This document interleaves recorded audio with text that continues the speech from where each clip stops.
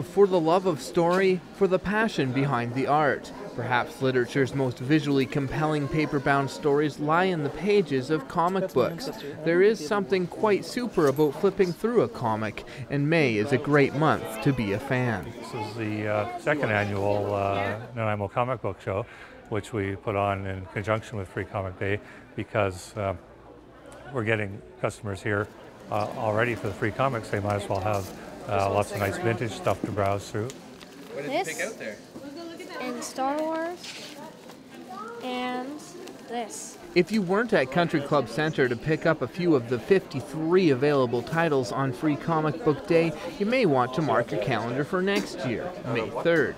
It's an annual event that's helping to revive the comic book industry. There's a lot more interest in comic books these days. All the great movies that have come out featuring comic characters, and with shows like Big Bang Theory, making geek culture a little bit more palatable.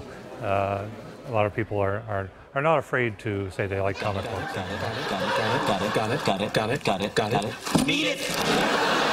Though many of the popular characters today are timeless and have been around for decades, the sophistication of the stories and the art has changed. When I was a kid, comics were a disposable medium that were meant to be consumed by kids.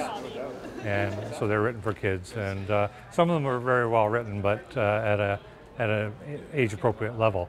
Nowadays, I'd say the majority of people that are reading comics are probably in their late teens to 30s, and comic writing and art style has evolved to satisfy those people.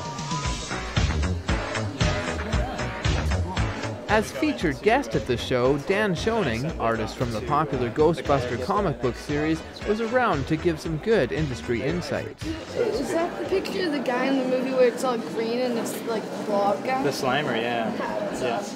Yeah, we draw him in the comic occasionally. Ladysmith artist Nevin Arnold was also at the show promoting his comic book, so we decided to mic up Dan and Nevin and let the conversation unfold.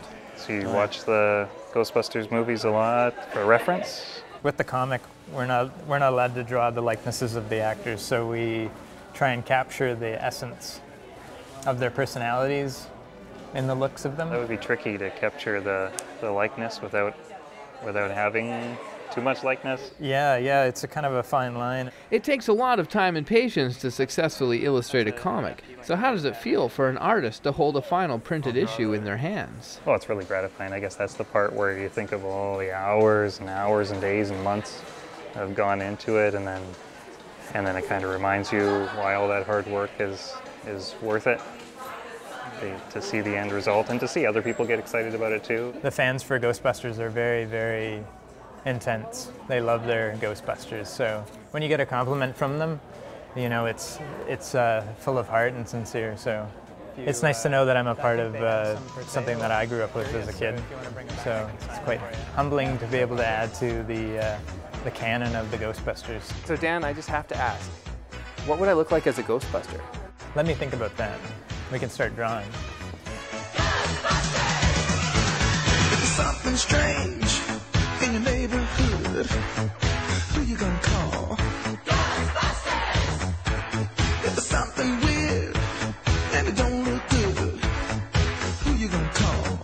Ghostbusters! As my Ghostbuster likeness comes together, we take one last look at the comic show. Everybody gets something different out of comics.